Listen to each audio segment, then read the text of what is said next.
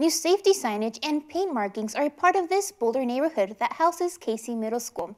This week, students from this Boulder school got together and got creative. 13th and High Street in this Casey Middle School neighborhood forms part of Boulder's first neighborhood Green Street, an important part of the city's low-stress walk and bike network plan.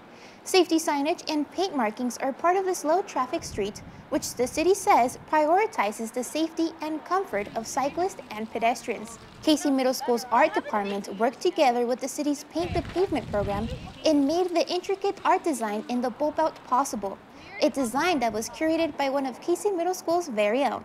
So my idea was drips, to have it look like it was kind of dripping from the street, and then just do abstract stuff underneath that and have bright, fun colors so people are aware of it. I just wanted something kind of realistic looking with abstract underneath it, so the drips are going to have highlights and shadows to make it look like they're coming off of the kind of stuff underneath.